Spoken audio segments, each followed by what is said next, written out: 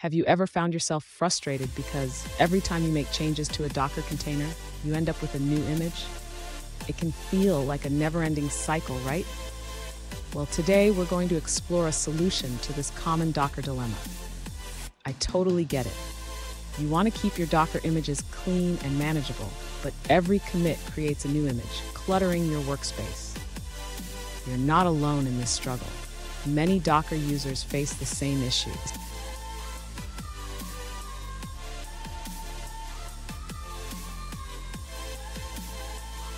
Here's the specific question we're addressing today. One user asked, is it possible to issue the commit command on a currently running container and save the changes to the existing image instead of creating a new one? If you've ever wondered the same, stick around as we dive into this topic. So what's the deal with Docker commits? When you use the commit command, Docker creates a new image based on the current state of your container. This is great for versioning, but it can lead to a lot of unnecessary images if you're making frequent changes. And don't go anywhere.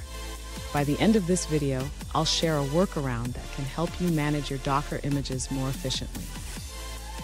To address the user's question, it's important to understand that the Docker commit command always creates a new image. Unfortunately, there is no direct way to save changes to an existing image from a running container using the commit command. However, the user can achieve a similar effect by using a different approach. Instead of committing changes to the existing image, the user can create a new image with a specific tag that reflects the changes made. To do this, the user should first identify the container ID of the running container. This can be done by using the docker ps command to list all running containers. Once the user has the container ID, they can execute the commit command to create a new image.